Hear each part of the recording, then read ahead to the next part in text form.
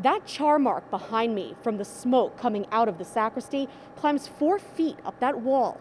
It's a crushing sight for parishioners who say instead of mourning, they're getting motivated. But deliver us from evil. Suzanne Piscatelli goes to Mass every day. She doesn't need a big church or ornate decorations. All she needs is Christ.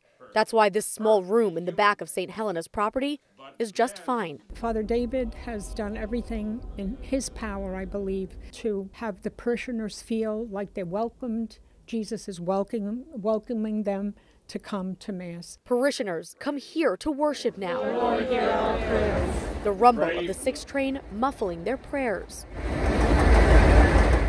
Inside the main church, it's silent, except for the hum of filters and generators. The day after Christmas, a 6-alarm fire in an electrical panel ripped through the sacristy.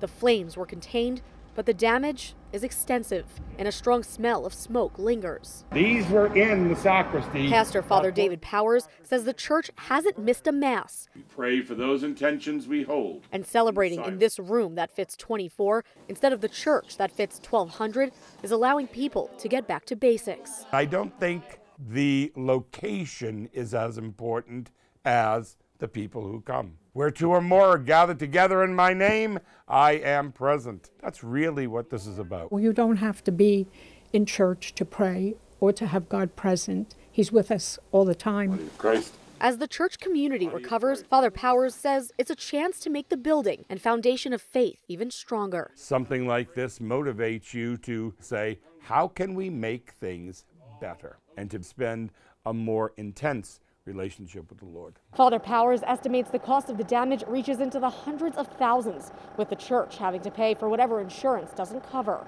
He's hoping to be celebrating Mass at the main altar again in March. In the Bronx, Jessica Easthope, Currents News.